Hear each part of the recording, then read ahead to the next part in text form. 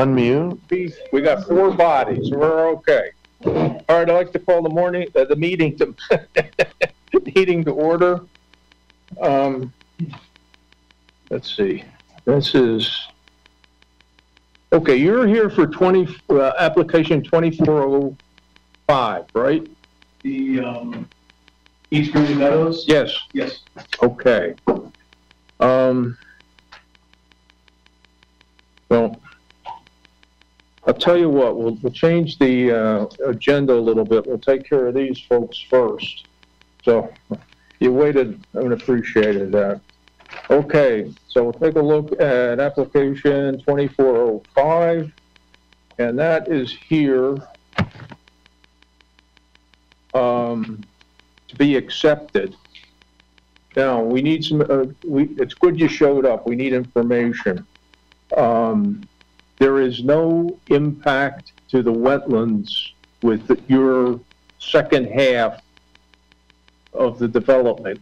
Right here, 2405. Impact to the wetlands. Yeah, for the record, Guy Heskett. I'm sorry? For the record, my name is Guy Heskett. Yeah, there are no direct wetlands impacts. It's part of the proposal that we have. Okay. With that information, I'm going to recommend that we do not have the need for a public hearing. So this application you already accepted. This is before you for consideration tonight. It's been accepted. It was already accepted, yeah. I don't know the specific date. Yeah, this is for approval. Thank you. No. Yeah, it's under new business. Yeah. Hold on, let me go back. I do not believe this has been approved. No, tonight would be. No, we never accepted it. Hold on. Right, you're supposed to accept it before along with that other. I can't hear you, Amanda. You didn't have an April meeting, and so I think you didn't accept this one, and you didn't accept the other application from the town because the April meeting was skipped. I think George is correct. I don't think you accepted either of these. That's why they're under new business, not under old. Thank you, because I spent the afternoon tracing these things. Right, so the application was submitted in March. So the Yes, we were going to accept it in April. right, so you can't make a decision on anything within 15 days of the date of receipt because of the... Received it yet? That was It's deemed received at the next regularly scheduled meeting or 35 days. So essentially 35 days after March 28th it was received.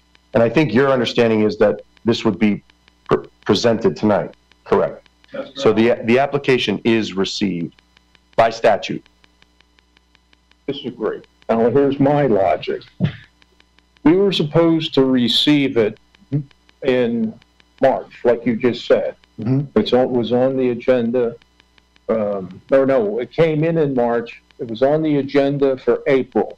April's meeting got canceled. Correct. Stop. So this meeting is the first meeting we've been that we can discuss. Can we formally receive it? Statute says that the application is received at the next regular meeting or 35 days. All right. So if you canceled the April meeting, when that 35-day kicks off, it's received. So March 28th plus 35 is the date of receipt. I understand that. So that's how. Glad you guys showed up. There we go. Okay. Well, we're ready for your presentation then. And you gave us the thumb drive, but I don't know which file you want me to bring up. Let's do the one that says they used to sit on this. Are you guys going kind of backwards order? Yeah, we're doing, yeah, because The partial set. Partial set. Yeah. Okay. I'm here. Let's see. Okay, just for the boards, just for the commission's info, this is the second half of the development with 2302, the Bramblebush circle. So this is tied in directly to CC 2302, all right?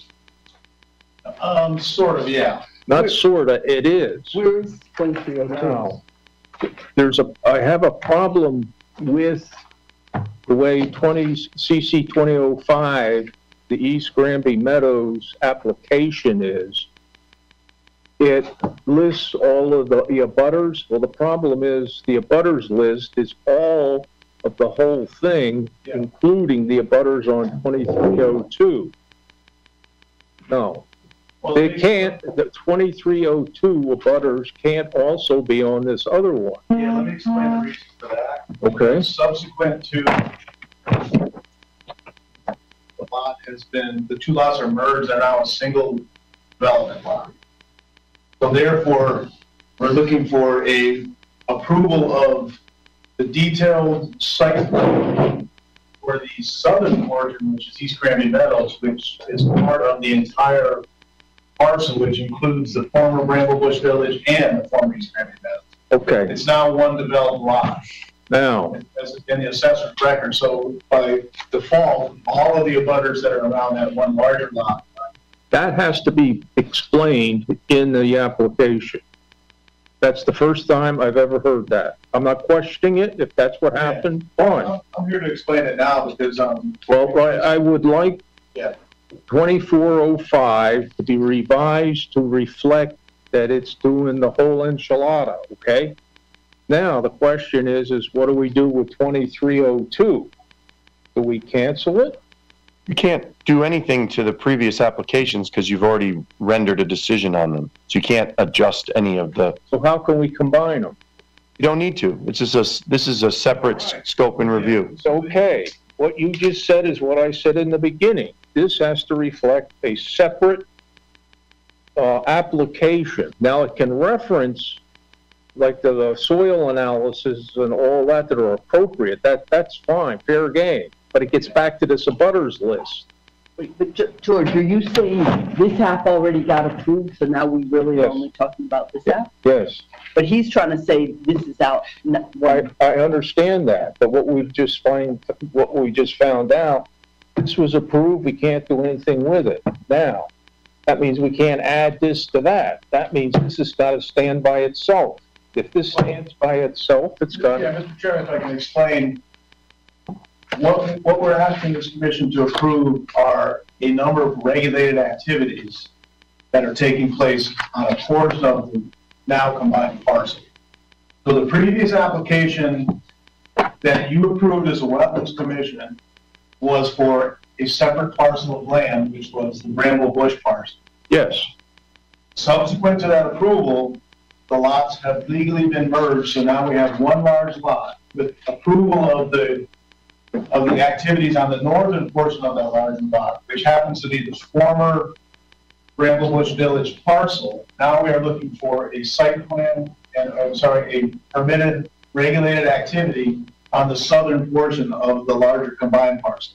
I So understand it is a that. separate approval we're looking for, since the north activities have already been approved, now we're looking for approval of the southern activity. Okay, and I repeat my comment before. The application CC 2405 does not in any way state what you just did. I'm not questioning what you're doing. That's fine. But we got to make sure the paperwork matches with what the hell we're going to do. And I would defer to staff. I think when we had a conversation with Robin and the town attorney, in my opinion on that was that they were under the impression that this was procedurally correct, the way that we were approaching. I disagree. So they reference in the application that the portion of the project that is under the review for this phase is 26.29 acres, and then they state 54.94 acres is the total area. Right. So, but that's not what we're doing. That's exactly what you're doing, because this is essentially a phased approach to the project. Yes. Because it's one parcel, all of the activities, all the requirements generated by parcel lines, including abutters, now reference everything, but the scope of your review is related to activities associated with what we can call phase 2. So we're not amending anything related to what was previously approved under what we can call phase 1. Correct. But because the parcel is 1 now, when it was previously 2, something like a butters have to include everybody because the parcel line has been dissolved. Chasing our tail here. We're going to leave this thing, the abutters list alone. I want a statement in this application under purpose and description of proposed activity, explaining exactly what's happened. Actually, it says the development will be interconnected with Bramble Bush Village and will share a clubhouse, pool, and maintenance buildings. So what? That's not what we're looking at. He's saying we're going to have the whole thing as it's been legally merged. Well, this just, Please, wait, please. Okay? I think there's two things here. If I were, for example, let's say I had a 100-acre parcel. Could you move up closer, please? Let's say I had a 100-acre parcel, and I was proposing an activity that only was for a small portion of that, like say 5 acres along a roadway or something like that. I would come into this commission and I would make an application for a wetlands or upland review area impact within that envelope of my development, and you would permit only that activity that I'm looking for. You wouldn't give a blanket permit for the whole 100-acre site, because you're permitting not the site, you're permitting an activity that happens beyond that site. So that's what we're here to do tonight, is to have you assess and review impact for the phase 2 portion, which is only development on the southern part of the larger parcel. Which Exactly. Why can't you make that statement just as you I explained? think I did in the application. That's my opinion. That's fairly clear. It's a regulated activity for the southern portion of the project. Maybe in my explanation, showing you the plans that we have, it'll clarify what we're proposing. And if we need to make any modification for wording to that, we certainly can as part of the condition of approval by this commission. this will be integrated into the previously approved Bramble Bush Village to form a single development. Yeah, we're not proposing any additional impacts on the northern portion. We've already permitted for those. We're not doing anything more on the north. I'm going to discuss this with Robin. I don't agree with it, but let's keep going. So one of the things that could be done is we could have the applicant add to the final plans a detail that just basically takes that piece that you have in the first sheet here. I don't know if it's not on there. You could add a detail even to the plans to just depict total project area, phase 1, previously permitted and reference the permit number. You could add that to your detail sheet. I think that's pretty simple. And we would be happy to have that as a condition of approval. Right. Okay. So it would indicate. That would address it. Yeah, that would. The phase that's line. certainly something we should do. I think that's more technical and minor in nature. I don't consider it minor. I mean, you guys come from a different perspective. I understand that. All right, let's go. We would certainly be comfortable with that. Well, okay, so you agree to make that change on the drawing? Yeah, absolutely. Okay, all right, there's one commitment. Okay, let's have the presentation then. All right, again, thank you, Mr. Chairman and members of the commission. For the record, my name is Guy Hesketh. I'm a licensed professional engineer. I'm a principal at Hesketh & Associates, and our corporate offices are located at 6 Creamery Bliss, right here in the center of East Granby. So we're here tonight to request the permit to conduct regulated activity on what was formerly known as East Granby Meadows. The East Granby Meadows parcel, as I mentioned, consisted of 26.29 acres. That was, at the time we had our original application for the Granby Bush Village, they were two separate parcels. As I mentioned, they have since been merged into a 54.94 acre combined parcel. We came before you last year. It was almost a year to the day where we requested a permit to conduct regulated activity on the Granby Bush Village portion. As part of that, we presented in the overall package, what you see here is a master plan, which showed two phases of the development, the Granby Bush Village, which is on the north, and East Granby Meadows on the south. Those were originally approved back in the mid to late 2000s. Mr. Wilson owned the property. He had come in and gotten some approvals on there. As you're all aware, the infrastructure was constructed and the area was essentially left abandoned. You see all the white PVC pipes sticking up in the field over there, topsoil strip. So a number of improvements were done way back when, which included the infrastructure, included boxing out the roadways, putting in the utilities of the the electric, water service, sanitary sewers, telecommunications. And they actually, on Granby Bush Village, put the binder course of pavement. And then, as that work was being done, they started the work on East Granby Meadows, and they did essentially the same thing. They put in the infrastructure for the electric, the storm drainage, sanitary sewers, the water service, and they brought the roadway up to processed material. They never did a binder course. If you go out there today, you'll see that the roadways are all boxed in, partially constructed, almost completely constructed in Granby Bush Village. So the combined parcel you're looking at here is what consists of the 54.94 acres. Now we're looking for a permit to conduct regulated activity for the phase 2, which is the East Granby Meadows portion, which essentially is from the connector road that we have connecting the two parcels to the south, which includes the roadways that you see on the map. The area is bordered to the north by the Windsor Rod and Gun Club. To the west, Sheldon's Brook is located in residential areas further to the west of that. To the south, there's a business parcel that abuts Rainbow Road. You can see on the map, Rainbow Road is just to the south of the yellow line, which represents the parcel boundary. And then to the east is East Street. And you'll see there's a little notch out there where there's a couple residential homes, and then further to the east of that are some more single-family units. Very similar to what we're proposing building East Granby Meadows. They're standalone single-family units, about the same size and cluster configuration. Can you go to the next slide on that? So phase 2, we're looking at here. That's what you're looking at for phase 2. And what it consists of, what we're proposing is 48 separate dwelling units, which are simplex units. The original approval was for a total of 46 units, which consisted of 6 duplex units and the balance were simplex. That was under the approval from 2009 or so. We're going to leave the infrastructure in place.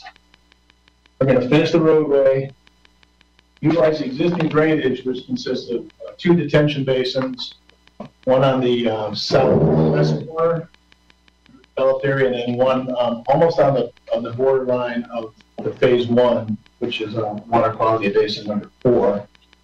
And then there is some drainage that will drain directly to East Street, underneath East Street in a separate culvert and discharge adjacent to where the town drainage is.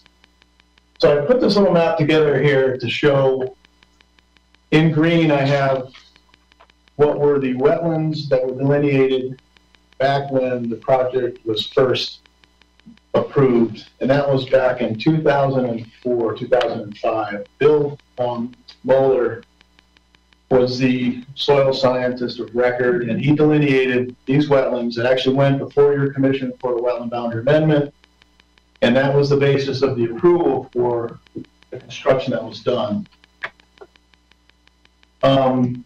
Subsequent to the approval and the previous approval by this commission, some of the work was done out in this field area that included some earthwork and some infrastructure improvements. And if you see the little long, skinny sliver of green that runs east-west along there, that has actually been impacted and was filled in back in 2008 or so. So that little finger of wetlands is really no longer a well there. And the reason we know that is because we had our own expert, Anthony Zamba, who's seated in the back here, available to answer questions if you have any. He went out and he took a look at the previous delineations, and then he commented he believed those delineations were substantially correct. His conclusion was that they were, except for that really long skinny finger there, because those were previously impacted. So even though you see that as being a wetland resource, it has been impacted, and the upland review area you see around there, which is the orange line, it's located 100 feet from that wetland boundary. That represents the area of upland review disturbance that we have. So those are the activities. We're going to focus on activities that have taken place within those areas, and so you can make an assessment as to if we're being protected to those resources or not. Just keep in mind that that finger, the long skinny finger there, has been impacted, and characteristically that is no longer wetland resource area. So a couple things that we're going to do. We are going to enlarge the existing stormwater drainage basin. Michelle, can you go to the next slide? Go to the next one. I didn't include the entire plan set on this presentation, but we have in so, yeah. Oh, thank you. One more. Okay. So this plan you have in front of you represents the grading plan, and this is the sort of the northern portion of the lower river. You can see along the northern boundary, there's 6 buildings that you see there. Those are in Bramble Bush. Those are areas that have already been approved. The detention basin that's just to the west and south of those is the detention basin. That's part of the phase 1. Adjacent to that, sort of a little banana-shaped basin, that is an existing water quality basin that was constructed back in the late 2000s. We are going to have some impact on that because we're going to enlarge that slightly. We're going to take some material along the northern and eastern boundary of that basin and increase the storage capacity of that basin. And that's taking place within the upland river. South and east of that, the original plan called for the construction of, can you scroll that down a little bit, Michelle? The original plan called for the construction of a drainage swale running along from a southeast to a northwest direction to capture stormwater runoff that was coming from the backyards and rooftops of the buildings that are located adjacent to it and convey that water into the stormwater basin. Is that the set of lines kind of L-shaped going up from the bottom? Yeah, exactly. It's kind of you can kind of see it diagonally across the page. So that's a swale going down? It actually goes down, but as it goes Down north, towards it the goes down. house. It's down into the basin. So it goes down towards the houses? No, the other way. It goes from the houses up into the basin. How's water gonna flow out? Sorry, I'm not understanding. From here up. High, south, low, north. It starts here, and you can see the arrows. It flows that way. Oh, okay. So that was the original approval that this commission granted for the project under Mr. Wilson's application included that same drainage swale to take runoff from behind the home, put it into that catch basin. I'm sorry, that detention basin. So we're going to actually build that, because that portion never got built back in 2009 when they did the original construction. And then if you go a little bit further to the south and east on that. We have these drawings here? Yeah, that would be on sheet GR-1. The next one. Oh, the whole next one. And to the east, just to the low, or left side of that page. You're facing.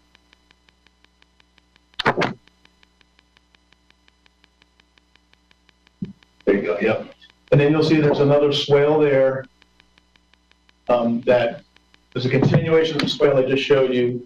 A portion of that swale flows to the north into the water quality basin 4, and then another portion flows south into water quality basin 5. Water quality basin 5 is the existing water quality basin that's there now.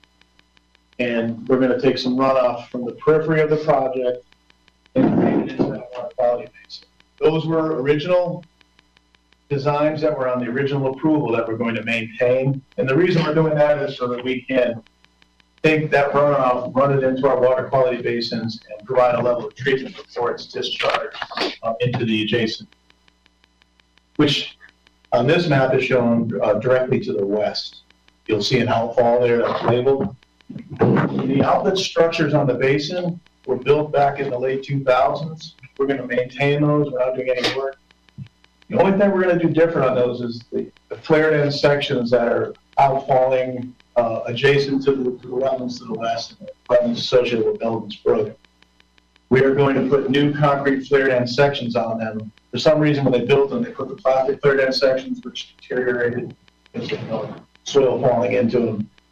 We're going to put concrete flared end sections with just a little modest riprap protection to supplement the existing riprap that's there. So that work is taking place again in the upland review areas adjacent to the wetlands, no direct wetlands impact. And you can see on that map, you can see the delineation between the wetlands and the uplands. And then you can see the darker line that pierces the quality and water quality basin number 5. That's the upland review. So the activities within the upland review area include repairing the 2 stormwater outfalls, the flared end sections that are already there, a very modest amount of work that'll be done, small equipment, put the new flared end sections in, restore some vegetation, put the riprap around them, and just leave it alone. Those areas are all stable. There's no actual work proposed in water quality basin number 5 other than shaping the swales that drain into it. And then Mike, if you can go up to the slide above that. So you're saying it's currently that size with grass on the slopes? Yes, yeah, that's already very stable. There's grass growing there. It's been stable for a while. Yeah, and then the is it filled with water, or there's not enough pavement to collect water like now? It gets a little bit, but not a whole lot. So you'll see if you can zoom in on the western side of that, so you can see the wetlands and the upland review area and the limits of. So the activities that take place, there is some construction of the units within the 100-foot upland review area and construction of that swale. But the important thing to remember is those are areas that were previously cleared and earthwork was done, so they were already disturbed during the initial construction because they repaired everything. The only thing they didn't do is they didn't build the houses, they didn't put the swale. So we're going to just went there, part the swale, regrade it slightly, and then put the units in there. And then we'll convey that runoff to both the detention basin to the north, which is Water Basin 4, and the detention basin to the south. But you have sediment erosion control all along that side. Yeah, if you go to the next slides too. Down? Like, yeah, you go down. Yeah, so I do have, the next set in your series is, I think, your plan and profile sheets, which really aren't pertinent to wetlands, but I do have the erosion control plans, which you see here. Oh yeah, I'm sorry, that's great. Not happy.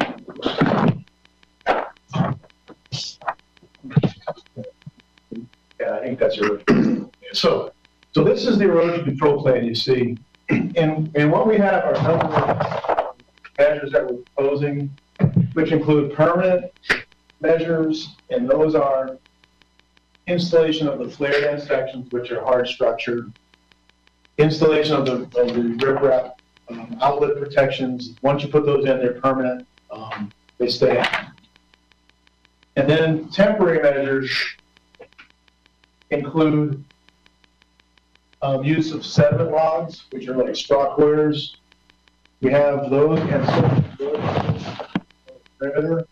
So right here, we're building on this wall, and on the downstream side, on the edge of like what was previously disturbed, we have a row of silt fence, and then we protect that area down gradient from any earthwork activities. So silt fence is put in immediately. What we do is we grade the swale, and then that takes any of the runoff that comes into the swale, puts it immediately into the detention basin, so it doesn't end up going in adjacent to the wetland. And then in the swale itself, we've got other measures. We've got the sediment logs at 50 foot on center spacing to slow down runoff and trap that any potential sediments that are going in there. We've also got an erosion control blanket which you've seen as that straw matting that you put in, and when you see that, put the straw matting, and that does two things. It helps provide moist environment for the grass seed to pop very quickly, and it reduces velocity of runoff that goes through the swale, and then also impact the raindrops on the soils. So any of those areas that you see that are shaded there, even around the basin where we're doing some additional excavation and enlarge the basin, all those slopes are going to be fitted with erosion control blanket and immediately seeded with a conservation mix that provide more stabilization. And then upgrading of the swale, we have an additional silt fence to trap any material that's coming from construction of the units before it gets to the swale. So we have a sort of redundant method of trapping potential sediments there. And then again, there's one little piece of storm drainage we're going to reconstruct here to get around one of the units as we shift the units around. There's an existing pipe that's in there. That little piece of pipe will come out. We'll put a new pipe in there, a new outfall. So that'll be done very early in the process, so that that'll be stabilized before any construction starts on the units, so we can get that all stabilized. And if you go, and then also during construction, we're going to have silt sacks in all the catch basins to prevent any runoff that's in the almost finished roadway and periphery areas around the roadway. Below that, we'll see some more sedimentation and erosion control devices. And I'll focus mainly on the ones that are in the upland review area. We do have them throughout the site. You'll see, even up along East Street, some swales that were we have some sediment logs in there. Silt fence erosion controls around the perimeter along the southern boundary, but right along this area here, which is the upland review area, same thing. You've got swales going in. Sorry, we've got some swales going in, so we're going to have redundant erosion control devices. I think you're on the grading plan there. Just jumping around. File size. So same thing, we've got silt fence on the downstream side, supplemented by sediment logs at uniform spacing in the swales themselves, erosion control blankets in the swales. And these are all what are recommended by the Connecticut DEP as far as erosion control manual is concerned. So we do follow that standard in addition to your town requirements.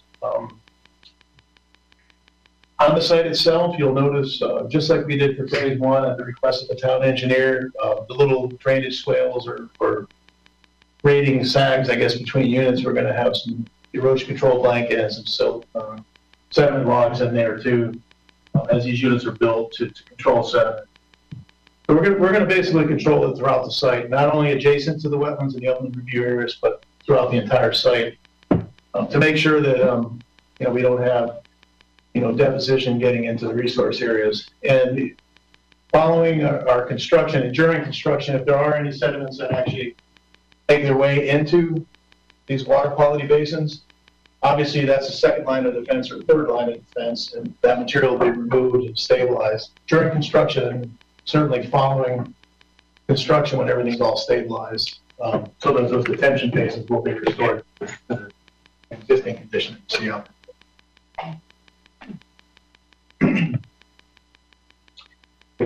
Finish? Excuse me.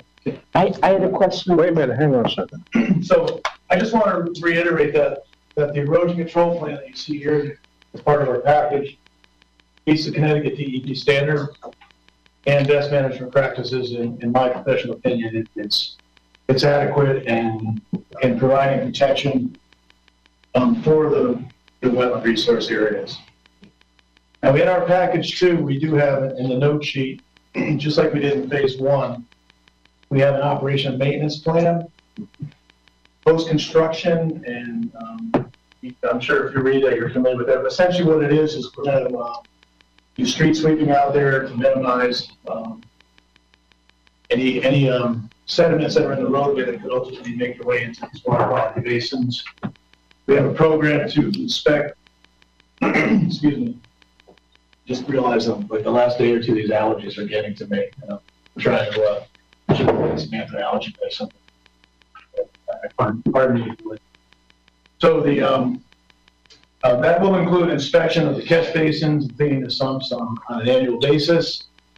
There's also a program for making sure that these water quality basins are maintained properly. They will not be mowed other than twice a year maximum. And keep the woody vegetation out there so that doesn't impact it. But we want to let Mother Nature and the natural vegetative growth take hold both in the bottom and the sides of these basins. And the project itself, we are only going to have manicured lawns in the center and around the backs of the units. In any of the areas that are where you see those divergent swales or those interceptor swales we have, those interceptor swales will be a conservation seed mix, both in the bottom of the swale and on the western side of it. So those are no-mow areas.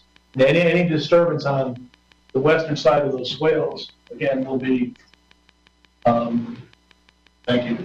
Anything on the western side of the swales will be a conservation fixed material, similar like we had proposed for phase 1. So the idea is get in, build it, get the swales working, get the lawns manicured from the swale to the backs of the house, just so somebody has a grass strip they can walk around to get around their house, and then let Mother Nature take over anything that's to the west of that, including in the detention basins.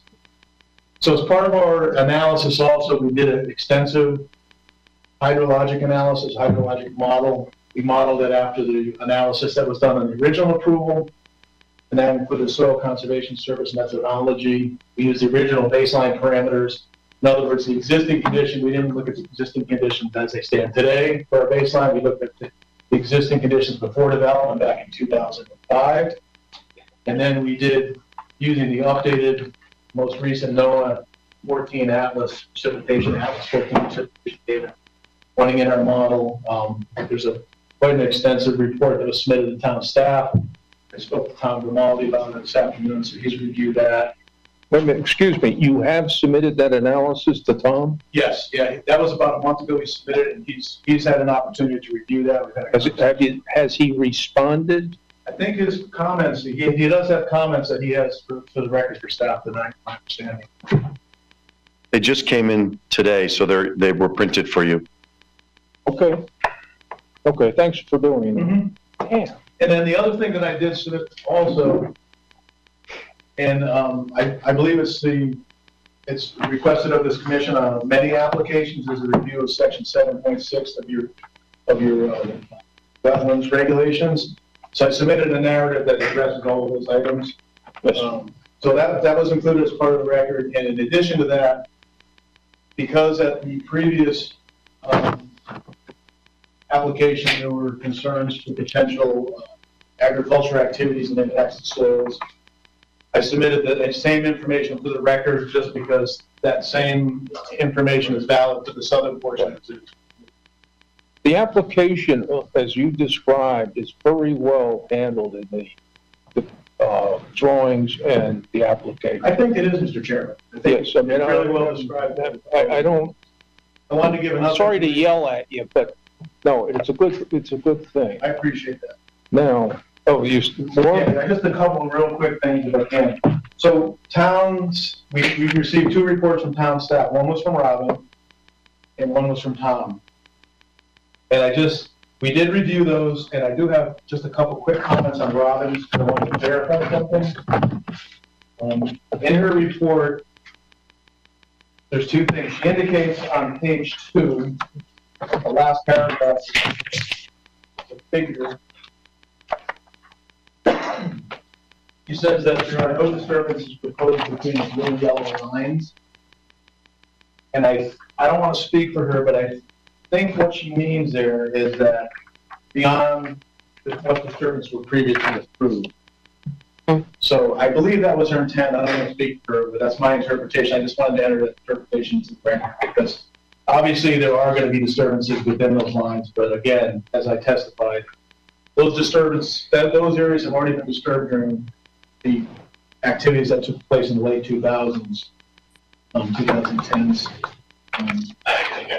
And then also on the 3rd page, the first paragraph of the figures indicates that staff has reviewed the contents of the responses and the wetlands delineations prepared by Anthony Zemba, dated December 12, 2023.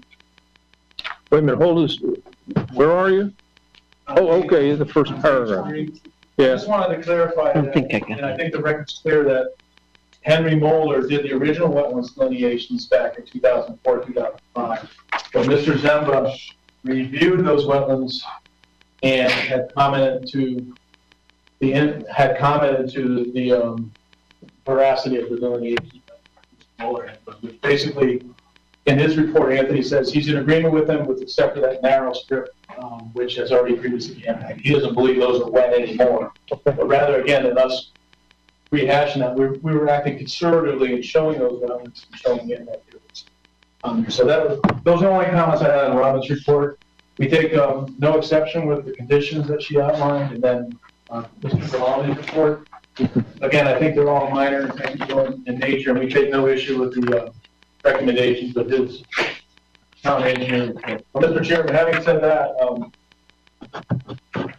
it's probably best if I just conclude my initial presentation and answer any questions you may have. And again, Mr. Zemba's here if anybody has any questions regarding wetlands delineation, and the applicant's representative is here if there's any other questions. Thank you. Can you pull up drawing EC2, please? Is that a road along the bottom there? It looks like a road adjacent to that little infill wetlands area. Oh, yeah, you know what that is? Yeah, what is that? For the record, that is an old railroad ballast. I think it's either a railroad or a trolley. Okay. So there used to be, if you look on the old aerial photos, if you drive up Turkey Hill Road, and before you start going up the hill, there used to be a fill slope that went down, and it went through our property where our office is, across the field, and then it ended up splitting that parcel. So I was just worried about that affecting drainage, but it's nothing it's they've done. pretty. So I looked at some old aerial photos from 1934, and it was gone by then. It was used like in the late 1800s, early 1900s. But the grades are shown on this drawing like there's a road there. Well, there's a ballast. There's a bump? It's bumped on both sides. It's been breached so that there's the channel goes through. It's 3 feet. It goes from 164 to 168. So it's 4 feet. It's an old ballast, yeah. It's missing in the middle. A big chunk of 15 feet or so out of it. So the water can go where it wants. Oh, yeah, it goes right through there. Okay. The farmer that started working on that after the railroad was gone in the early 1900s made sure of that. I also had a question about the catch basin. I heard in my own head a contradiction, and I just want to verify it for myself. That are we leaving the catch basin as is, or excavating it to make it bigger? The Water Quality Basin 5 we're leaving as is, with the exception of the transition of the swales that bring runoff into. Water Quality Basin 5, Water Quality Basin 4, we are going to make it a little larger. We're enlarging. There's two separate ones. That's we're enlarging the northern and eastern. Oh, and the western part where the wetlands are. Yeah. Completely to the different west side. of the western portion. Yeah. Thank you for clarification. I had a question which Mike answered. Our patio is allowed to be in the 100-foot upland review area, and the edges of the houses, which apparently they are, and they're just right at the edge of it. what was the answer? Yes, they are allowed. And then, do you know what the double red line? People guessed maybe it was a porch setback.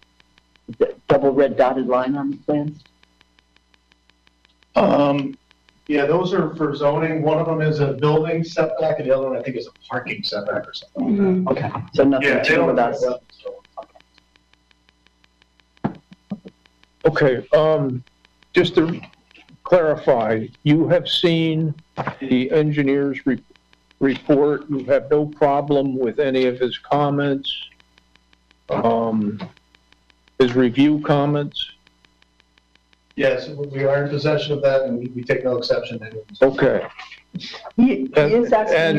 Excuse me, and the engineering conditions of approval, that's basically boilerplate, okay. Yeah, we have no issues with this. Okay, fine, thank you. Okay, go on. Comment number 2, to remove and replace the top 3 inches of aggregate of the road, and that's a pretty big job. Yeah, we want to do it right, so I know what Tom's concern is on that. but, It'll come unbonded, the road surfaces. Yeah, because the road's been there for so long that you sometimes get finer sediments. Oh, yeah. So, yeah. So there may be ways that you can take it and screen it. Scratch it, loosen it up, yeah. But otherwise, that's kind of a big task. Any other comments? All right, this is going to get complicated. First of all, there's a problem with Robin's letter that's not dated. If you find a date on it, I will apologize. Now, there's also two, I don't want to say corrections, that's not the right word, clarifications that have to be made to it. So, what I'm suggesting, somehow we will approve or will vote to approve this application, subject to a reissue or a formal issue of Robin's letter. And what was the other thing? Oh, and the conditions in the town engineer's letter. Does anybody have a problem with this in theory? Sounds good. You okay, Mike? Yeah, it's the only memo from Robin in the record for this application, so Hey, you can reference it. yeah, you go to court and try and argue that one. I'm pretty comfortable on that, I'm not. but we can call it whatever, and I mean, we can't, How else can I identify it? it's a memo from Robin to the Inland Wetlands Commission regarding application CC 2405. Now she writes another one. You can't, once you issue a decision, the matter's been closed. Oh, no. You can't supplement the record once a decision has been issued. We'll issue it with a date, I'm sure. No, put the date. Now,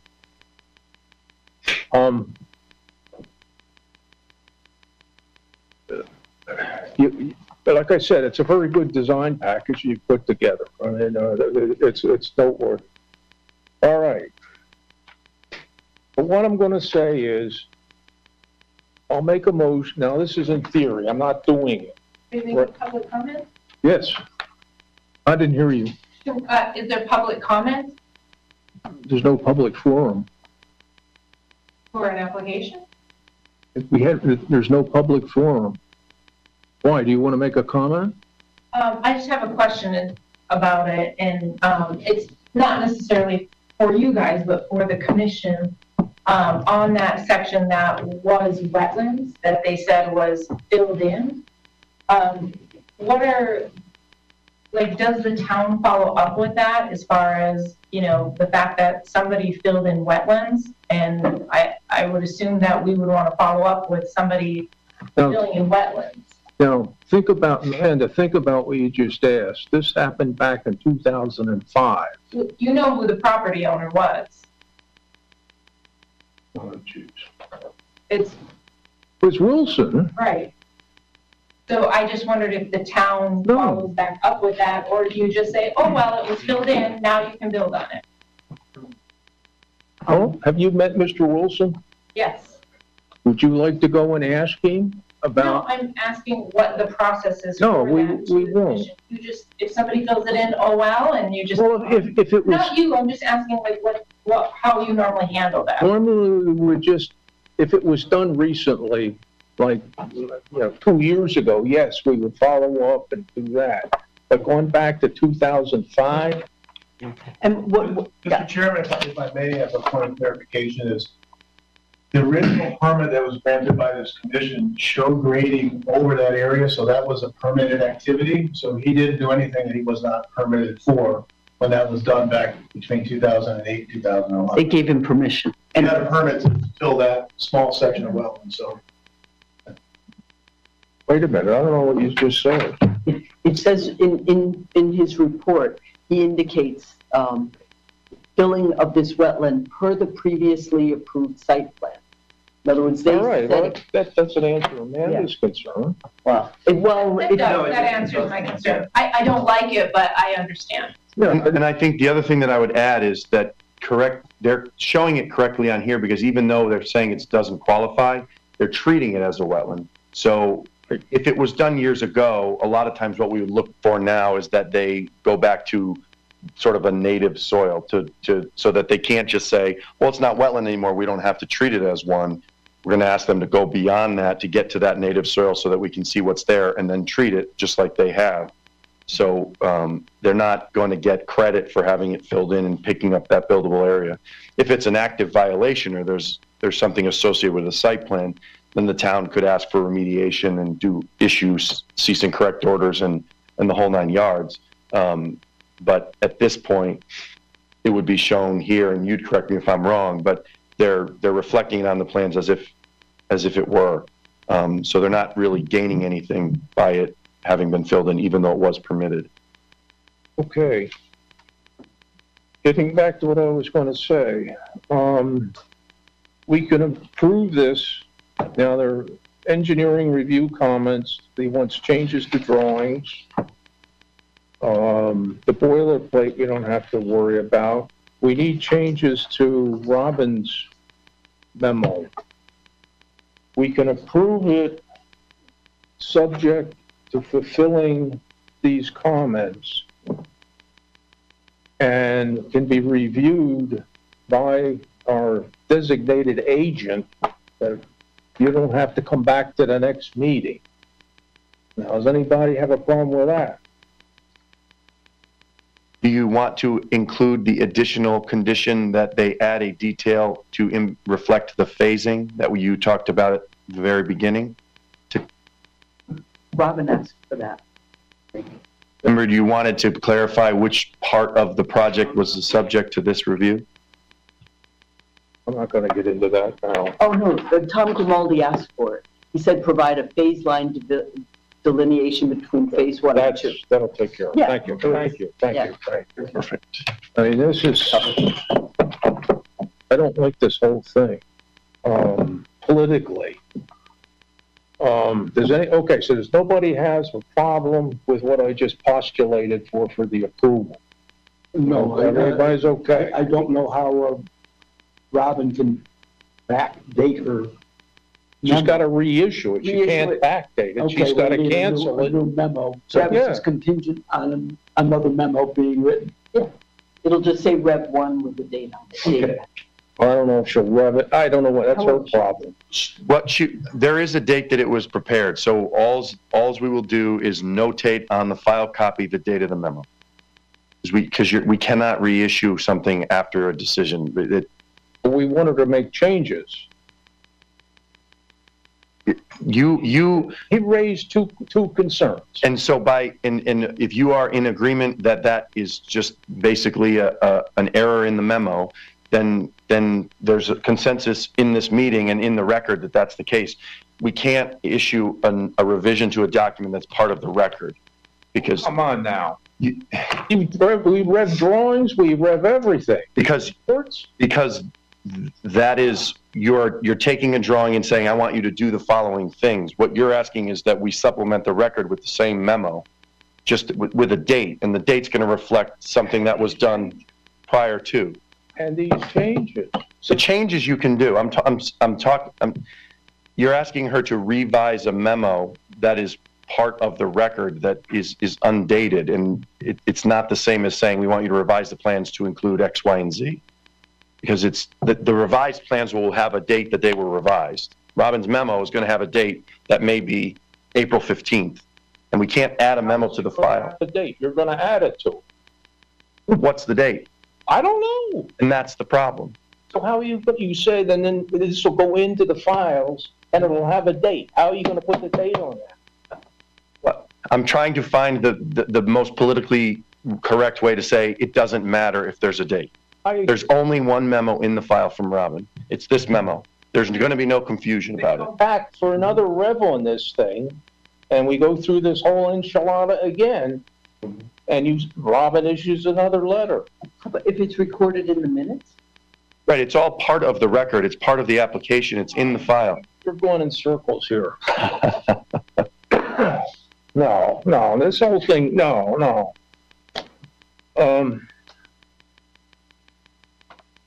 Robin's memo does not need to be revised because the conditions that she has suggested stand as written. The only concerns are related to her narrative commentary, which are not part of your decision. They impact your decision, but they are not part of the motion. That doesn't even make sense. It doesn't make sense? It's part of our decision. But it's not part of the motion.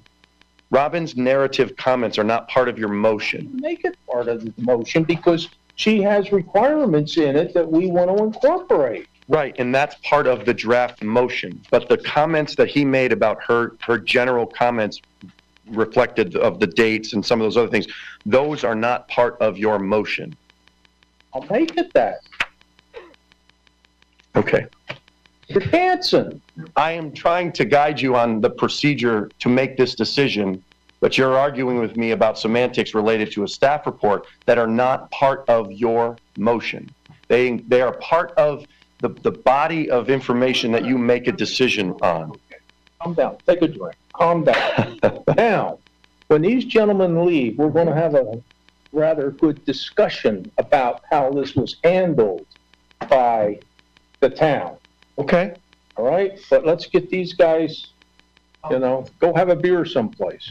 All right? If I could just interject something. Please don't get involved in this. You're a nice guy. I'm okay with going forward. I mean, I kind of understand your concern, but All right. I don't think it should be a showstopper. Would you like to propose a draft approval like for Jennifer Franklin? I almost called him Jennifer. If I went by Jennifer, he might agree with me. For makeup. I knew I was going to be flipping the drawings. So what you want me to, what I want, the motion is part of the end of Robin's memo. It starts on page 3. A draft motion has been provided. And so that is what you would incorporate. Condition 9 references any required conditions of the town engineer, which is what brings in the May 1st memo from Mr. Grimaldi. And Like a future look, and we got it. right, which is it's your boilerplate conditions, I think, for the most part, and then Tom has some additional. The right to reconsider. He leaves us a back door open. What? In the event that anything else comes up. That's Okay. boilerplate. That's in case they lie. This is not that issue. Oh, Jesus. All right. Who would like to make the motion?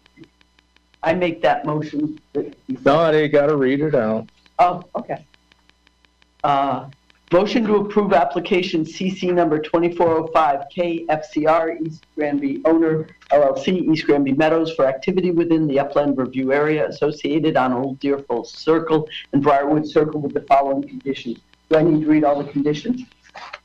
You can say 1 through Conditions 1 through 9. And do I need to read the next 3 paragraphs? And what? Do you want me to read those all? No. No, the undated memo received from Robin that references the application. All right. Do I hear a second? Second. We have a second. All in favor? Aye. It's unanimous. You're okay. Thank you. Thank you.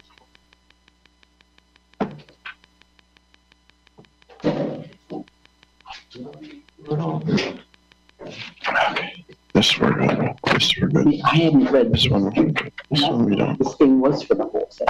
Yep. Thank you very much. Appreciate it. Thanks for coming, guys. Thumb drive? Oh, yeah. Yeah. I'll see you in the morning. There's no sedimentation in the road. Take care. Have a good night, guys. Thank you all. Thanks. So, I mean, I take your points about that. You're staying, right? I'm coming back, yeah, but I assume you're gonna do your minutes communication, so I have a minute to have conversation. Yeah, okay. This is the second half. All right. Now let's talk about this. Mike, I need your undivided. You always have it. This was handled. I don't like what it was what was done by putting it under new business. It should have been old business because we couldn't take credit for canceling the meeting. In other words, we were getting ready to formally accept it and proceed on, know whether we were going to have a public hearing or not. That got preempted by the fact that our next meeting got canceled, therefore we could not meet the 30 to 35-day criteria. Therefore, we had to go into the formal review of this process, this application. Any arguments? So the only thing that would have changed the course of the way this application was treated is if the commission decided to have a hearing. If you hadn't, We didn't get a chance to have a hearing well, that's how you opened the discussion this evening. because it was here by your saying it was for approval. We already accepted it. So there's two things at issue. One, when it's received and when you can consider it. And two, if you can have a public hearing. The application is deemed received 35 days. We've covered that. But you have 65 days to determine and ultimately open a public hearing if you need to. So tonight the application was received and you were able to take action on it. If everybody got here and said, we're not comfortable with this, we need to have a hearing, you have 65 days from date of receipt to do that. So the commission could have decided tonight, we're not hearing it, we're not talking to you, we're scheduling a hearing. I disagree with that. We have You can't disagree with it, it's statute. What about the 15-day waiting period? The 15-day waiting period is from date of receipt. Right. And date of receipt is 35 days from March 28th. So March 28th plus 35 is date of receipt. Date of receipt plus 15 is your hold. Tell me the date. What is the date of receipt for this? Tell me the calendar date. We'll do that right now. So it was submitted on March 28th. Or the April 1st meeting. Right, but it was submitted on March 28th. So the date of receipt was the next regularly scheduled meeting, which would have been April. Right. Or 35 days. Right. So the latest date of receipt would have been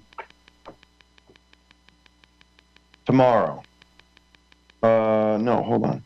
Your April meeting, what was the date of the April meeting? 1st. So your date of receipt was April 1st. Because it's the next regularly scheduled meeting or 35 days, whichever is sooner. So it was the 3rd. 3rd? Okay, I'm sorry. So date of receipt is April 3rd. Plus 15 is April 18th. So you have until, you cannot statutorily issue a decision on the application until April 19th. Because you have to hold 15 days from date of receipt to allow for an environmental intervener to submit a petition on. So after April 18th, you can issue a decision. You don't have to. So at tonight's meeting, you were free to make a decision, but not required to. And you could have still chosen to hold a public hearing because you have 65 days from date of receipt to do that. Right. There was no, okay. We asked about whether there was any impact in the wetlands. There wasn't. Right. Therefore, we don't need to have a public hearing. Mm-hmm. But this,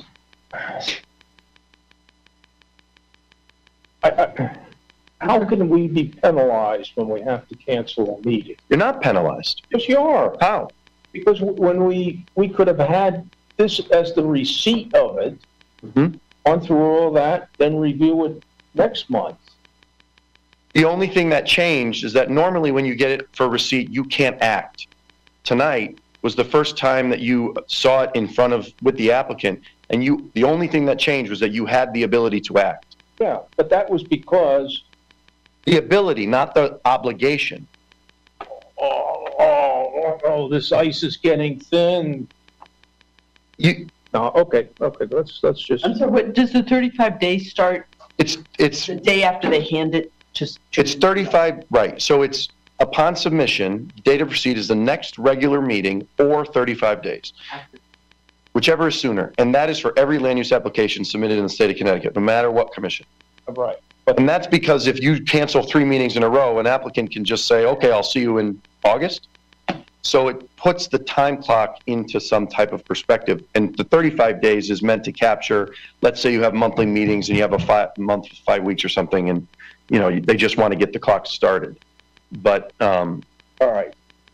Can I ask you a question about that? Wait a minute, please. Then on the agenda, this should have been reflected. okay. And it wasn't. I don't set the agenda. I'm yelling But at you because I can't yell at Robin. you can yell at me all you want. Just know I might yell back. That's fine. It's a free country. Well, and this is for Michelle to understand, because you type it up. No, I don't want to get Michelle involved. Can I provide a little bit more of some background? Be careful. Some of the historic conduct of the commission over the last several years has not aligned directly with statute and FOI. You know that. Receipt of applications should literally be you saying, do we need to have a hearing? Yes or no. The applicant shouldn't be here. You shouldn't even talk to the applicant. So you feel more comfortable with receipt at a different meeting because you're used to getting to talk to the applicant. They were here because you could make the decision. And so they needed to be here to be prepared because you acted. But under normal receipt of application, you don't see the applicant. And so you just look at it and say, do we need to have a hearing? Yes, no. Boom, you move on. Most commissions, that's a 3-minute conversation. You're uncomfortable because you're used to having the applicant here to discuss during receipt and then getting them back at a second meeting. We're getting over You that. can't say no because that's how it happens. Usually that's what you do. They come in, you determine. Well, I can't say you can't come in. How do I keep them out? Because if I tell them that they can't come in, you're going to tell me that you don't like what I'm telling you to do, like you're doing right now. So it's either.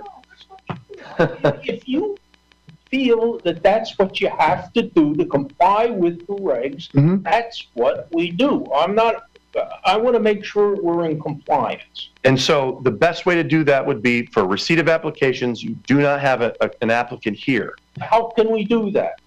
From now on, for receipt of applications, you will have no one here in the audience. You will simply discuss, How do we get them out? If somebody shows up, not like Amanda's. well, you can certainly tell them to be here, or they can attend, it's a public meeting, but you don't interact with them, you pretend like they don't exist. The only thing you do is say, do we need to have a public hearing? Does this meet the criteria? Yes or no? If yes, you schedule it and you don't discuss it at all. But you're used to sort of litigating the merits of the application during that first meeting. Well, it's nice to have clarification to make sure we're not going down a road where we say, hey, and this is what I've been criticized before, we go down a road and we say, hey, we need a meeting, a public meeting. And then they get turned around and say, hey, you guys are having too many public meetings. Now, Well, there's a difference between having having unnecessary public hearings and discussing the application. The problem is if you have a 15-minute discussion about the application and let's say you land on, we want to have a hearing.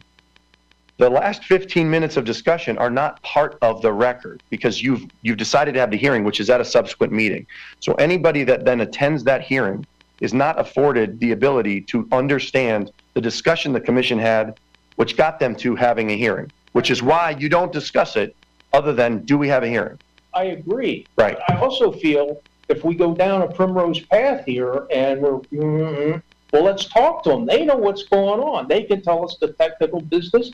Do we have a problem? We consider it, vote, and go on. Or we could ask our staff to let us know that. And that's why staff in the memos historically has told you whether they feel a hearing is necessary. Well, I don't know if she put there. I don't think it's in her. In Robin's memos, No, I don't think it's in here. Check it. I may be wrong. I don't remember seeing it. it is. It says this proposal shows no wetland impact. Is that your criteria for whether? That would, well, I guess you Due to the previous approvals and no direct wetland impact, staff does not recommend a public hearing. got it. Okay. That is on his, and she does that for both. We've had this for 2 weeks, right?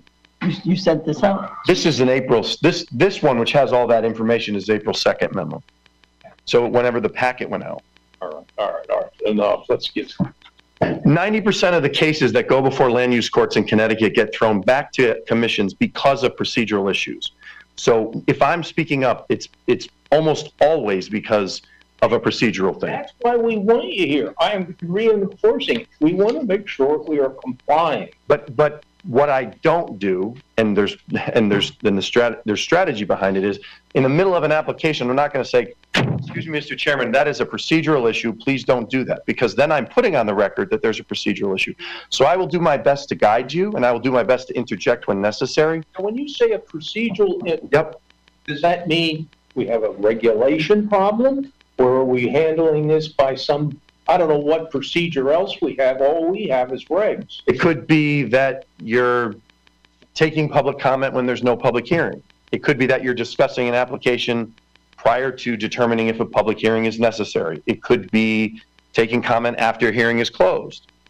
It could be any number of things. But my pushback is usually because I'm trying to guide you down the correct procedural path without putting a big fat highlighter around procedure. I went to 168 municipal land use meetings last year. This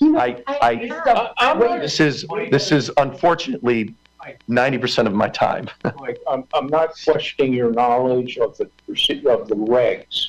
Procedures, I don't know, but I would say even more he knows because he goes to all these meetings. yeah, I know, and we need the help, please. I'm not trying to shut you down or anything. I'm glad to Rob. Let's wait. All right, I got to talk to Robin. This thing is. I think you should get to this applicant's presentation so she can go home.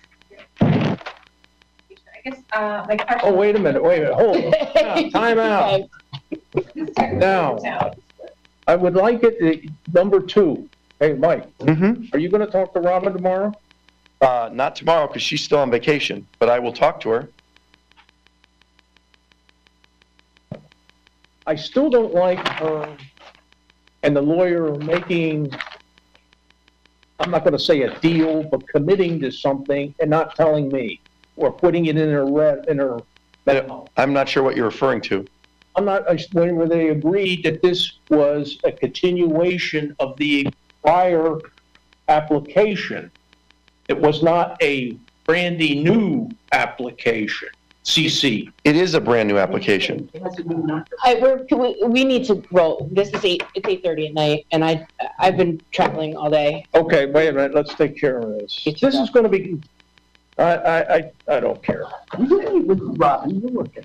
Can I ask a question just for clarification? So wait a minute. Hold on. What are we going to do now? We got to get. Okay, this is the land trust, 2402. Is that what you were talking about, Amanda? Yes, it is a town application. All right, let me speak. You can add if I'm missing. We have to issue an application for the work, and on June 1st, 2022, we had an excellent presentation by Amanda Thompson and the town engineer that it went into very good details about what this pathway consists of, how it's designed, where it goes, and all that. And I'm going to make the statement, and any comments we had were resolved. I don't remember any. The only one I remember, there was a concern about whether it was handicap accessible. It was explained why it isn't, but it can still facilitate, or it could still handle wheelchairs. Okay? All right. So we move on. They started work. Unfortunately, we let it drop. Me in particular, I'll take the blame. No application was requested or submitted. Now, Robin yelled at me for another thing, that in section 22A-32 of our famous law states that any person proposing to conduct a regulated activity upon any wetland shall file for a permit. Sound familiar? Sure does. Yes. And she's right. Therefore, and person, if you look up what a person is in the law, it goes on for, It's fascinating reading. It's poor baloney, but anyway. So anyway, the moral of the story is, and this we got to take to heart, if the town is doing any work, we need an application if there's wetlands involved. We have always assumed if the town does it, we don't need anything. We're wrong. All right, let's just get it out in the open. So the town has put together a application. It's very sketchy, but that's what we need. Tonight, we have to vote to approve it. All right? Is this to receive it or to actually approve the application? Do it whatever you want. Okay. So technically, it's over the 35 days, so it was accepted, so now you can vote on it today. Okay. Thank you, man. That was very nicely said. So I move that we approve application CC 2402 as presented to the commission on June 1st, 2022. And the conditions 1 through 6 are noted in town planner memo dated April 23rd, 2024. You okay? All right. I second. All in favor? Aye. Thank you. You want to, seriously, you're bombing out? No. I just didn't want to run in the procedural circles. We weren't getting anywhere. I'd rather continue down the agenda. I'm okay with continuing down the agenda. Thank you. Thank you, Amanda. Now, you're happy? I'm happy. All right. Now we just need money. Well, that's unfortunate. Not your problem. It's a beautiful project. It was. Yeah. All right. Uh-oh. All right, let's go on. Minutes. Any comments on the 1/3/2024 minutes? Was that the last time you met? Was 1/3? You got it. Now you know why we're trying to catch up. Did I attend that meeting? I'm not sure. No, you did not. So I cannot vote on these minutes. All right, that means we don't have a quorum to vote. She can abstain, That's right. and if she abstains, she goes with the majority, so you can vote. See? An abstention carries with the majority. Oh, love this guy. That is the statute. Okay. You can call the Freedom of Information Commission, Mr. Tom Hennick himself. I move to accept the minutes of the meeting, town meeting from our 1/3. commission meeting 1/3/24 as submitted. I'll second. Second, all in favor? Aye. Abstain? I abstain. Okay, it passes. Thank you, Mike. This is why we need you, boy. I'm not going away anytime soon. All right, here we open up another one.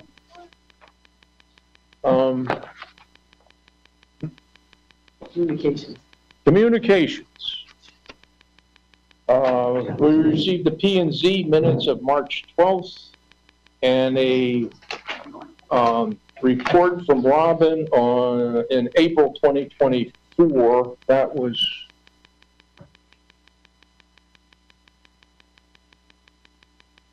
wait a minute. What was the subject of that? A memo from Robin? Yeah. That's the famous undated? undated memo? All right. Not that. Okay, we just leave it. All right, here's the problem one. Yesterday, Michelle received a new application, CC 2406. Now, That was 4:30? we can do nothing, and we have 35 days to formally receive and vote after everybody has a chance to look at the drawings. Why can't we just receive it tonight? Start our clock to. And we also, well, That's no commitment, right? We're just, Once you receive it, Okay, if we receive it tonight we look at it between now and the next meeting. and vote, and then we have to vote whether there's a need for Oh. a public hearing. right, so if you don't receive it tonight, then the next meeting, you have to decide, and then you have to push it out another meeting if you wanted to have a hearing. We could give you the plans, and you can look at the application and determine if a hearing is necessary. Looked at it enough to know I've that, looked at it. And I think There's a hearing. okay. so the purpose of the application is to construct an industrial use building with parking, access drives, loading dock, and related infrastructure, a portion of which falls within the upland review. The total, let me see if they have 0.48 acres of upland review disturbance only, no wetland disturbance. Doesn't sound major. So given what we've just discussed and how we're gonna roll with this, I see no reason why you shouldn't at least look at it. If you feel completely uncomfortable about making the decision on the fly, then you can certainly push it, but this is how it would work sort of going forward. You get the application, you simply decide about a hearing, and you don't have anybody here to discuss it. Oh. So I would suggest we hand this out and you, Okay, well, wait a minute. Well. Okay, wait a minute. Wait. Robin's memo, April 23rd, which was, we should delete that from the correspondence list because it's relevant to a specific application. Okay? Got it? All right. Specifically said there are no direct wetland impacts associated with this activity. So what we can do, That's not this project, that's something else. that's the land. That's our path, that's the land trust, or the town path. I got the wrong. So there's probably no correspondence from Robin on this project. right, this was just dropped off Yeah, yesterday. so you're She's right. updating. Getting late. All right. Let's give this a shot. Oh, I love that. Is this a project we've seen before, or this is brand new, Brand new. in a new All area? right, now. Do you want to open it and walk us through it and kind of tell everybody? No, I'm not gonna walk you through it. Well, I mean, I'm hoping to vote to accept it, so. We can vote to accept it, we can't reject it, so we have to accept it. Figure that one out. I already have one right there. All that we're determining right now, we accept it, and if it needs a public hearing, Hearing or not. right? Oh, Yeah. all right. Yeah, that's all. In order to go through it, this is a complicated project.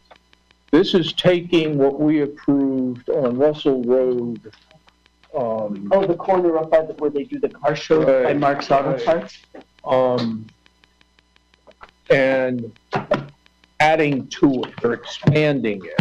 So they got more land, another parcel got added or Yeah, something? well, no, they didn't add a parcel, they just increased in, the activities. And it goes close to the wetlands, but it doesn't go in. No, put the other one back. No, Well, here are wetlands. yeah, no, that's not. This is gonna have a lot of detail.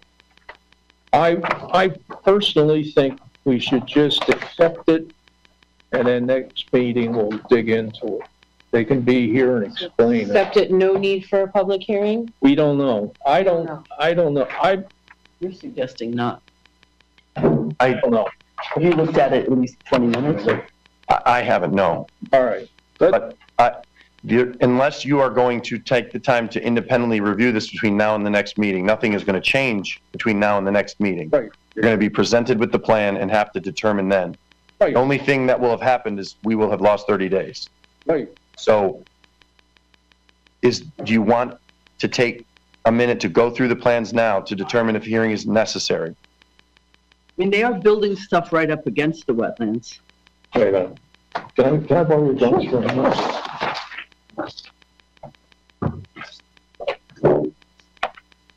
Okay, this is this is on sheet 5 of 10, grading and erosion control plan. Let's see, here's So the the wet, wetlands are the black? heavy black this, line. this is the inland wetlands. They're going right up to the wetlands, Well, the detention basin. We also have a flow from this path, or pond, through, this is standard, through It the, sits in here. yeah, and then And comes out here. overflows, it goes out. Yeah. But mostly it sits in here and goes into. Here it is. This is, we have a holding pond. Now, the details of the pond, I'm not sure, I didn't get into, but it drains. Here's the outlet, and here is The the outlet's not in the boundary wetlands, of the way the it's drawn. wetlands. There's only upland review impacts, no wetland impacts. Boundary of the, Tight against the wetland, within 5 or 10. Of the wetland? now, since the, I would say the wetlands will be. we do have one sort of alternative. Since this project, we had considerable public interest in it, even though the wetlands was not really a problem, but we had people here. We could say we'll accept it, and due to public interest, we'll have a public hearing. That way, we don't have to sit here and argue or to talk about, is it an impact or not? I would agree with that. Agree? That's Is kinda there, what I was is there any, okay, you okay then with that? Jump through a hoop or? All right, That makes sense to me. we're legal, right? Oh, so our next meeting will be a public hearing, Correct. so they're not losing 30. So could we also approve it at the next meeting? Yes. Okay, good. But we have to address it next meeting. Is it, or, you know, do we have a problem or not? Whether we have the public hearing has been decided. Yeah. It gets us off the hook on that thing, but Yeah. getting, what's the impact of this? And I'll be willing to bet you we're gonna have some, people. This is back with the Crystal, Yeah. people, Crystal Lane people. Okay, now, okay, I'll make a motion that, let's see, how are we gonna say this? That we accept CC 2406. 2406, and we hold a public hearing for public interest. Okay? All right? Yes, I would second that. Okay, all in favor? Aye. All right. All right. Do you guys want to hold on to those, or you want us to take them back for the next meeting? I want to hold on. So we No, can- no, I wouldn't take them, then study them. I mean, this is not trivial. But how I have given up assuming, so I'm just going to ask. do we make sure that the rest of our board members knows there's an important package to pick up, though? You'll send something out to everyone? Yeah, I'll email. Anyone who wasn't at the meeting? You can't. No. If we send an email to all of the members of the board or commission indicating we got this, we need to get them to review it, it's going to be a topic of next meeting, we're going to have a public hearing, that email constitutes a meeting. Oh, no, don't You, this, Robin and I if you participate in that email chain, or you send it, you're correct. If she sends it, or if I send it, or if Robin sends it, and I simply say there are application materials available for pickup, that is not a meeting. All right, then we do it that way. That is not ex parte communication in accordance with FOI. Thank you. We're covered. I don't want to get in that trouble again. Me either. Me either. All right. Thank you. All right, moving right along. All right. Would you drop by? New business, old business. Let's see, don't we have a memo? Oh, old business. You gonna handle that, Mike? There's a memo that Robin has dated April 2nd, which goes through the items on the agenda and gives you a little bit of narrative for each one. So I'm happy to review what it says, or you can read it if you don't want to listen. Let me ask you this. No, we'll let it stand on its own. Let me ask you this. As far as April 2nd. yeah, we have it. As far as the wetlands enforcement report on 37 Hatchet Hill Road, Evan.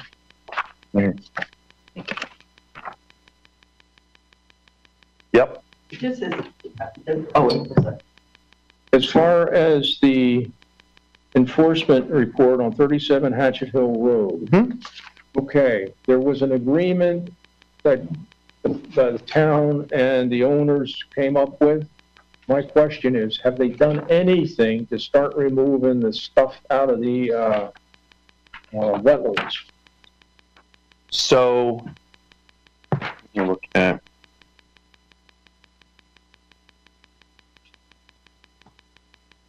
I have some information from Robin on this. Yeah, so you all have a copy of the consent and abatement agreement, which was signed between both parties. I'm looking in here. If there are.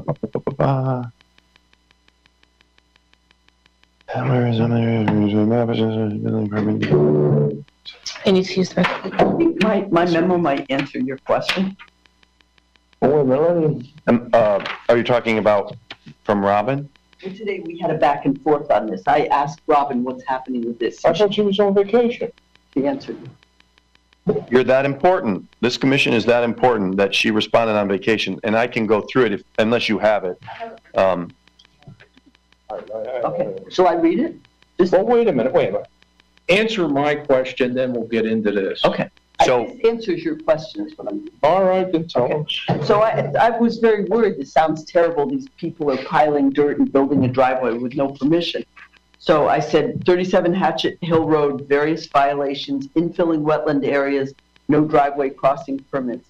I do not see where it is clearly stated in her memo that the materials must be removed from the wetland areas and how this would be done to cause the least damage. Also, there seemed to be a hint that there was contaminated fill material used, or was it just unknown? And this will probably be discussed at the meeting.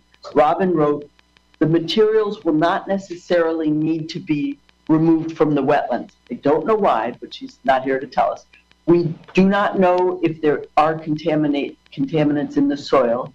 They are doing wetlands delineation now, and if they want to keep soils in the wetland, they need approval from inland wetlands.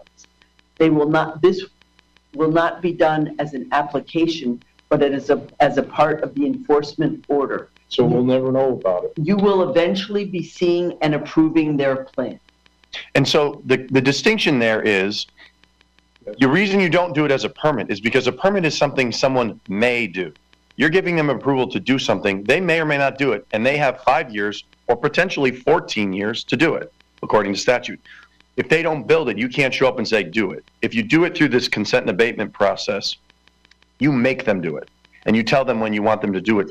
Correct. So you can't require a permit because then you give up your ability to force their hand. Where have we told them the time limit? This agreement. This is that consent and abatement agreement. And so what would happen is if Robin felt that they weren't in compliance with this, she would reactivate the show cause.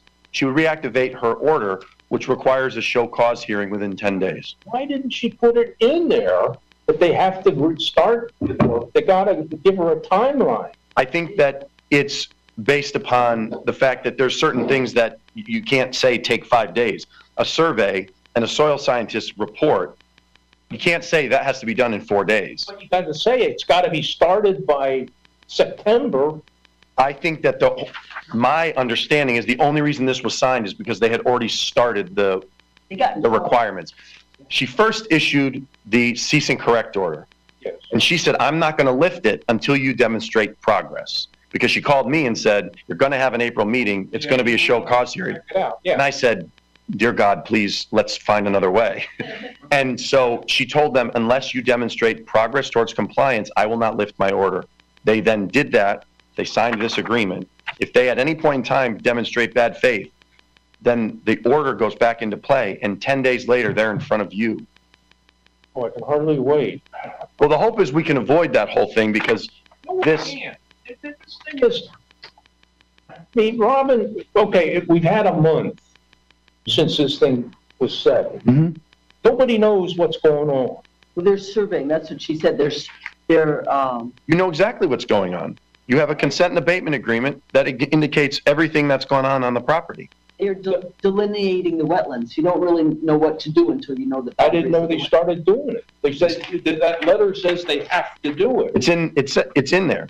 It's item 2 on actions to be taken, a report from a soil scientist regarding the wetland impacts, including impacts to the area that is called out as a potential vernal pool. That is item 2 on actions to be taken. To be taken. Right, that's because this is an agreement signed before the. I agree. That's what they have to do. Mm-hmm. I'm looking for action. Have they done anything? We got, I'm getting tired here of yelling and screaming how things are being handled. This doesn't make sense. I ask you a question. Has this ever been done before? Because When you say this, what do you mean? you are taking issue with the way in which an enforcement action has been handled when it would seem like this is far more focused than any enforcement efforts taken over the last decade. That's baloney. You ought to see the couple ones we had against a certain member. I'm not going to mention his name because I get in trouble for saying that. Right. Where it was very explicit and nothing was done. Now, I mean, okay, let's just let it go. If you have concerns about the way in which they've handled the actions pertaining to this violation, then just, I mean, they're on the record, but I mean, I am not the commission's enforcement agent. I don't pen these. Mike, please. But just communicate that with Robin. These are legal documents that they're not being fired off willy-nilly, and Robin has more experience than I do, even with handling wetlands. I don't object at all about what they negotiated and what they have to do. Mm-hmm. I'm looking for, at a month, what has been done to achieve those goals. That's all I'm asking. I need to interrupt. Mr. Commissioner, would I be allowed to leave? Is there any more voting going on tonight? Do you need a quorum for the rest of the night? We would need a quorum, but I don't know that there's anything else. I mean, this is really just discussion. Yeah. All right. Oh, okay. No, wait a minute. Let me just look at something here. Okay. No, go. Okay, I appreciate it. No, and again, thank you for coming. No, of course. Thank you. That's it. Well, once she leaves, there's Oh, wait a minute. no quorum. To adjourn. All in favor? A motion to adjourn, all in favor. Okay. There's nothing else on the agenda. I mean, you've gone through these 2 things. right. It's unanimous. Thank you. Those are just, essentially, these are the approvals that have occurred. This is a report on the approvals. So we don't need to vote on them. No. They're already done. This is a report of approvals that have been issued by Robin or Mark. I'm not actually sure if they share that. Keep talking afterwards, even if it's not official. No. Meeting is over, so you shouldn't talk about applications because that would be ex parte.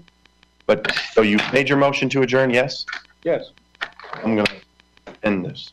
Oh, it's done. Hold on. We go home. No more.